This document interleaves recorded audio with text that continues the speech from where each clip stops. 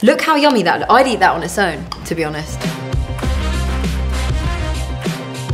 Okay, today I'm gonna make a courgette roll-up lasagna. This is so delicious, and it's a bit of a twist on your classic lasagna. Just a little drizzle of oil that I picked up from Lidl. And while that gets nice and hot, I've got a big bag of spinach. I'm gonna give it a little wash and into the pan and just let it wilt down for 1 or 2 minutes. Let's see how our spinach is doing. Yes. I think we're good to go. I'm gonna drain that now.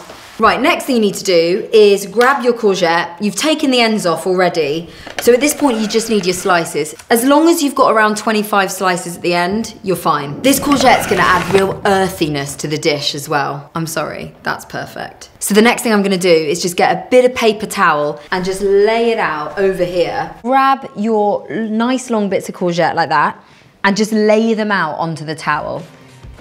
Gonna get a little bit of salt and just pinch it over the top of the courgette. And once you've done it, you can just leave these now for about 15 minutes. Now I'm gonna make my really delicious ricotta sauce. I'm gonna grab the spinach from earlier, throw that into your bowl. And I'm just gonna grate in about 25 grams of Parmesan onto the spinach like that.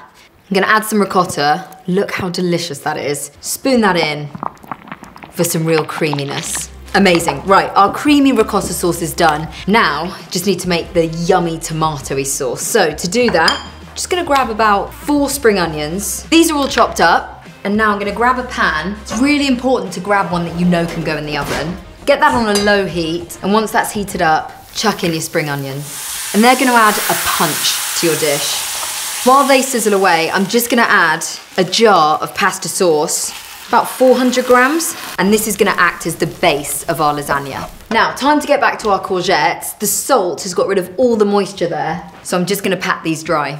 Get all the excess moisture out of those courgettes. Now we're ready to roll. Go for your ricotta mix first, and then grab your red tomato sauce. Put on a little bit of that as well. And then a bit of mozzarella. Now this stuff's great because it comes in the package, it's pre-grated from Lidl, and it's ready to go. Just sprinkle over a little bit of that onto your courgette, like so. You just roll it up like that.